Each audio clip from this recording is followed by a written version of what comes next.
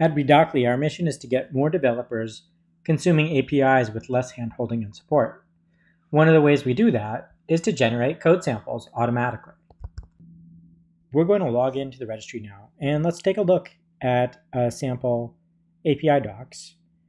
So we're looking at our What's for Dinner API, clicking into an operation, and we're looking at the stacked panel view, and we can see code samples there, curl, Node.js, etc. We can browse to a different operation, and we see more code samples.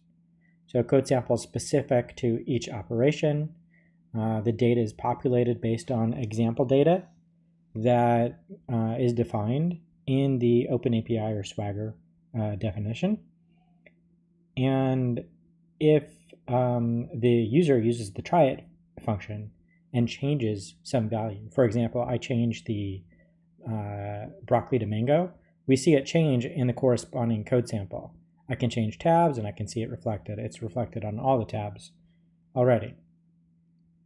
So that's an example of changing something in the body. Now let's go ahead and take a look at changing a parameter. So this request has a kitchen ID, a path parameter. There's a default value that we show. And if the user changes the parameter in the tryIt function, we're going to display that in the code sample. So we can see we replaced that value with sample ID, and we see it in our code samples. In the curl sample, it's because it's a path parameter, it's shown directly on the URL. And in the other languages, it's shown as a variable. Now let's take a look at how we configure code samples. So they can be configured inside of a configuration file. We call it the Redocly configuration file. Inside of Features OpenAPI, generate code samples. You can list the languages.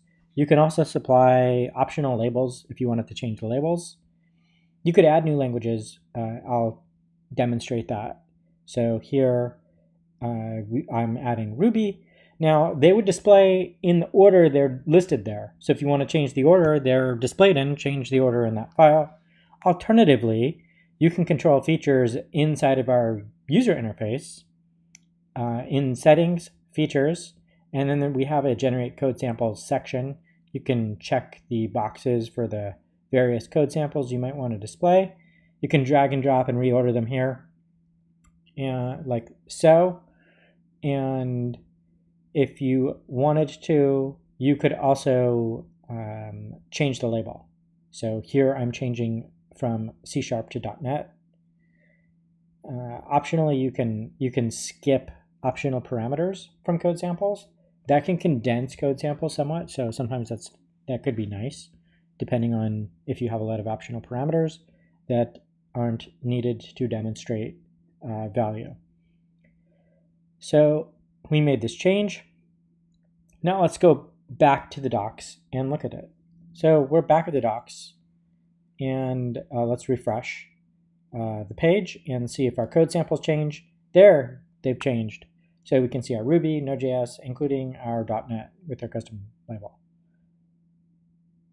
That is a summary of code samples, how you can generate code samples automatically with Redocly, and these code samples help developers consume your APIs with less handholding and support.